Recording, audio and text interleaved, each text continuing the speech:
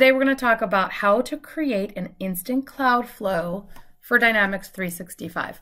So this continues our series where we're gearing all of this information towards somebody with a Dynamics 365 or CRM background who's transitioning to the newer tools and starting to leverage Power Automate in place of some things that were done with workflow. So with that in mind, let's dive in a little bit, and we're going to talk about what an instant cloud flow is, what it replaces in the standard Dynamics 365 platform, or what you can think of, and how to build it. So an instant cloud flow is something that's triggered with a click of a button. So if you think about Dynamics 365 or older versions of CRM, these are on-demand workflows or task flows that used to be in the apps. And this is just something you can replace going forward. I'm not suggesting that you go into your Dynamics system and rewrite all of your on-demand workflows to be instant cloud flows. But you could transition some over to that and start using the new technology because there are really cool benefits to it. So that's what an instant cloud flow is in the simplest terms that I can explain to you, assuming you have a CRM background. If not, that's okay. We're going to build a cloud flow, and then I'll show you what it looks like when we run it. So the first thing I want to show you how to do is add a new Cloudflow to your solution file. So I'm at make.powerapps.com. I'm in my trial environment, and I have a solution file currently open, aptly named Awesome Solution. Now what I want to do is click on New and then Automation. And if I hover over Cloud, I can see there's Automated, Instant, and Scheduled. And obviously for this use case, we're going to select Instant. That's going to build our shell, and then we can start to build our flow. Now, before we move on and name our flow and add our trigger, let's take a look at what our options are for choosing how to trigger this flow. You can manually trigger your flow, which is for your mobile app users. They'd have to navigate to their Power Automate app, and then they could click a button and that would launch your flow. We've got Power Apps. We've got this really cool one that involves Power Virtual Agents. So when a Power Virtual Agent calls a flow, we've got the newer Microsoft Dataverse connector option here, which is when a flow step is run from a business process flow. So that's really cool if you want to embed this within a business process flow. You can have it from Teams, OneDrive, Power BI, and then there's a couple SharePoint. There's Excel, because everybody loves Excel as a database. You got HTTP and webhooks. Now this is the one that we're looking for in our use case where we're CRM focused.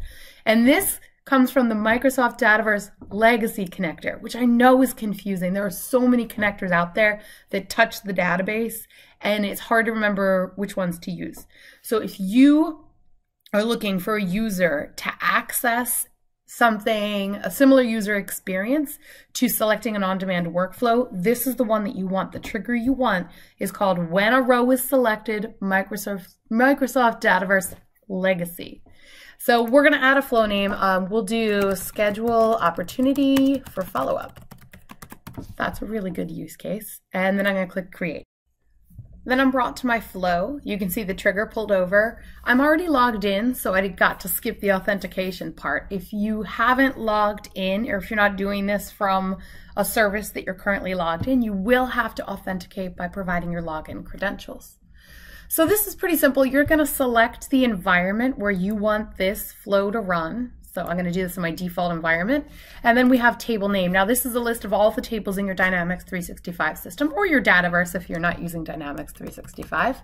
And I'm going to select opportunities. Then we're simply going to go to next step. We're choosing our operations. So we've got our trigger now. My user is going to manually open up an opportunity and select that they want this flow to run. So now we're going to take our additional steps. So for this, I'm going to search for Dataverse. There's Dataverse, and make a new row. So that's exactly what I want to do. I'm going to create a new account. I'm sorry, a new activity. So we're going to do a task. And then you can see once it selects the task, it's going to give you all of the available fields here, which is awesome. So regarding opportunities, I'm going to click in here and I want dynamic content, which is going to pull things from my prior step. And I'm going to use my opportunity. Here it is. the unique identifier of the opportunity. So now I'm going to be adding this task as a follow-up, and we will call this follow-up due.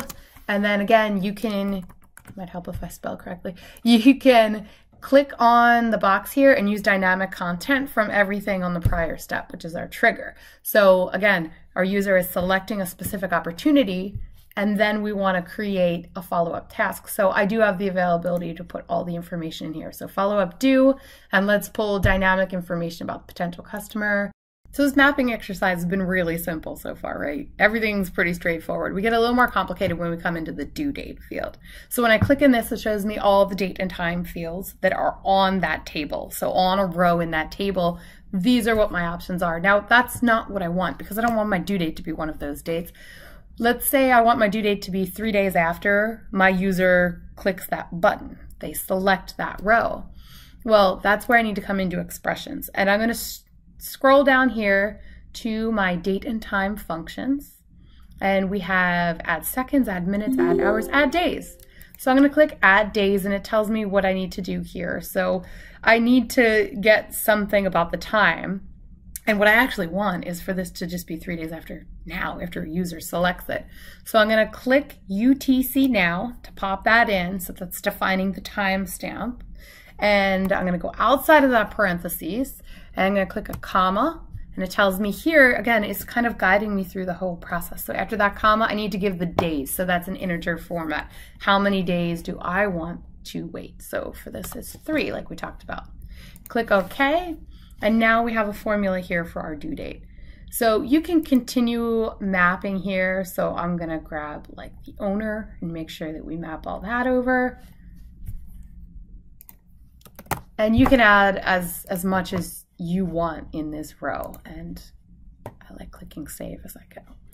So that's it. We can, I mean, you can come in here and you can add additional rows of data. I don't think we have to go through that. I think you understand how this works and what this does. So once this flow has been saved, your next steps are to run the flow checker, make sure everything works well. And then you test it. So you're going to manually test it. And once you're done, what it looks like to the user is this. They're going to open up an opportunity, and they're going to click flow, and then they're going to run the flow that you just wrote, which is awesome. So one last thing, this is really important. If it's not working for someone, if they don't see the Cloudflow, if it doesn't run for them, take a look at their security role. If you come to the customization tab of security role, make sure they have the run flows permission. So that is a great troubleshooting tip for you if your users report any errors.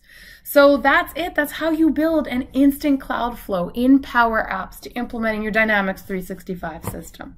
So I hope this helps, and we'll have more flow for you coming soon.